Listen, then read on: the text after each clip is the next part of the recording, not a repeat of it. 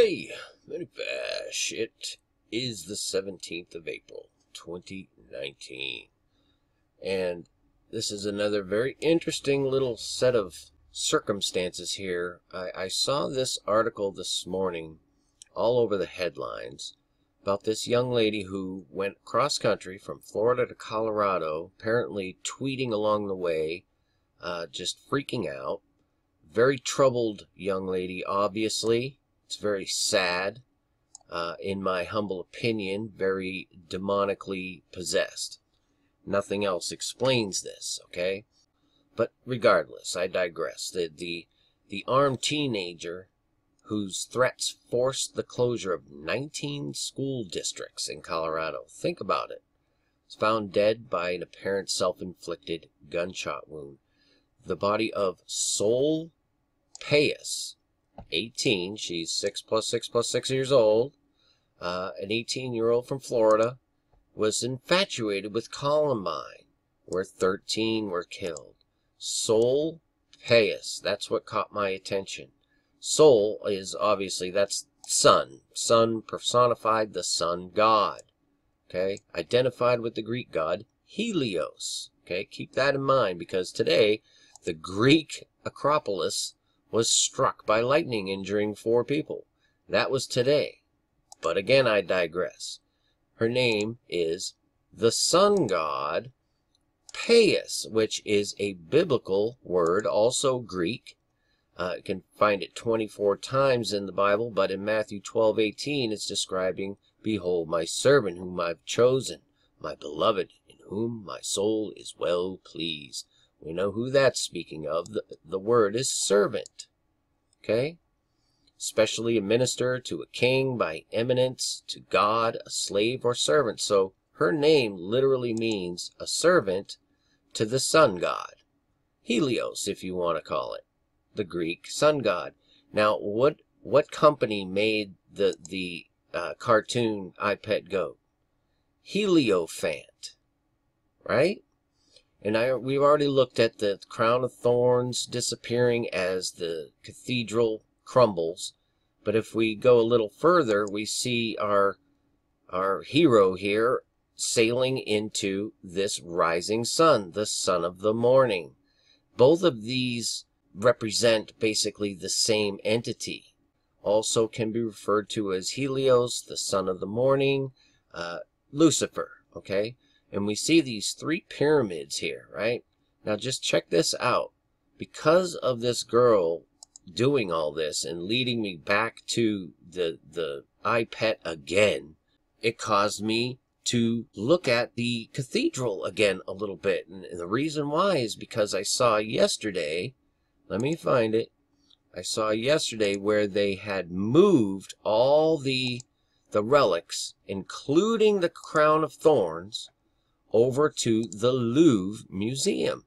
And the Louvre Museum is like totally famous for its pyramid. That's what it's famous for. So the crown of thorns went to the pyramid.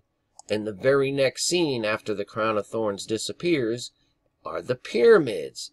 And if you watch, it starts firing out these fireballs, and it fires this one at the pyramid, knocking off the capstone, and then everything else crumbles. All 3 of them crumble. And if you were to go to the Louvre, okay, this is very interesting, okay, that was a recent art exhibition they did there. But if you go to the Louvre, that pyramid above ground is also inverted below ground, okay? You got to think about this stuff, along with a small pyramid at the very bottom, okay? Much like how this artist depicted this. This is all artwork here that you can only view from a specific angle, and this was done just a few weeks ago. I'll link the article. This was an artwork, okay? Normally you don't see this. Normally you would see just the whole facade here, the whole, thing. It's the Louvre. And sure enough, it hits this pyramid. I just found that to be really strange. Especially if you go to Paris. I mean, it's just off the charts satanic, this whole city, but especially where the Louvre is. The cathedral's over here, right, on this island. The Louvre is right across the river, right here. And this is the location where all the kings, Marie Antoinette and Napoleon and all those, you know, they ran the show from this area. And that pyramid is right here. And the real crazy thing is if you go down this major thoroughfare here, you know, the Champion Parkway, whatever it's called, and it brings you to the giant arch where Trump and all the dignitaries met back on November 11th of last year. That big giant arch is right in the middle here, and this big spider-looking thing. Okay, but back more towards the Louvre here, they have an obelisk right there as well, and it's literally from the Luxor in Egypt. It's a literal thing in Paris that lines up perfectly with this pyramid that's back here. This is crazy. Pyramid's here. The obelisk is right there. And then you go down to this crazy mad arch, okay? And then down the very end of this is where it's really insane, okay? There's these buildings down here that are just like so bizarre, where this whole thoroughfare ends. And this is what's at the end of it. Look at that thing. It's a giant portal or doorway, a cube, if you will. That is nuts. And that's down the very end of this whole craziness. I mean, this town is just ready for total spiritual warfare, man. This is steeped in satanic everything. The whole city. Just like New York, Washington, D.C., all of them. It's just crazy.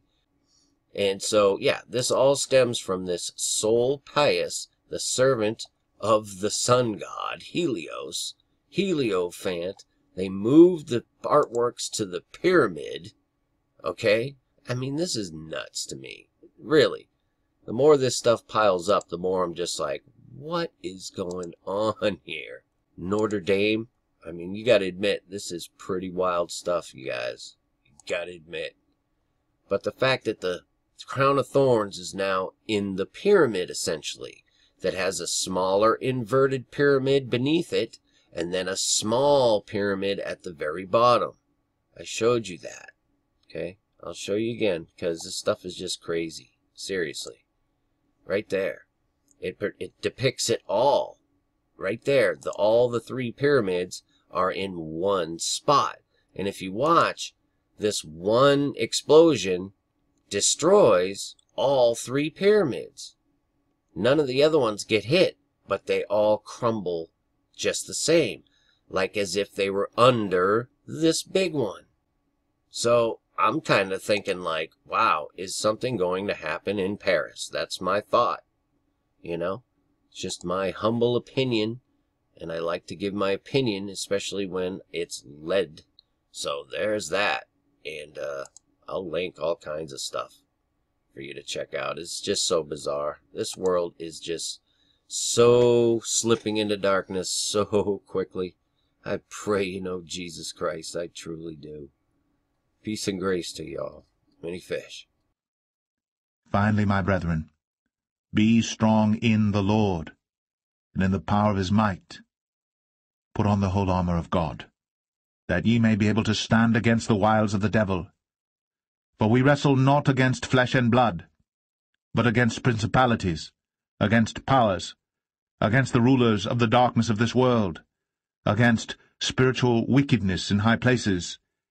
Wherefore take unto you the whole armor of God,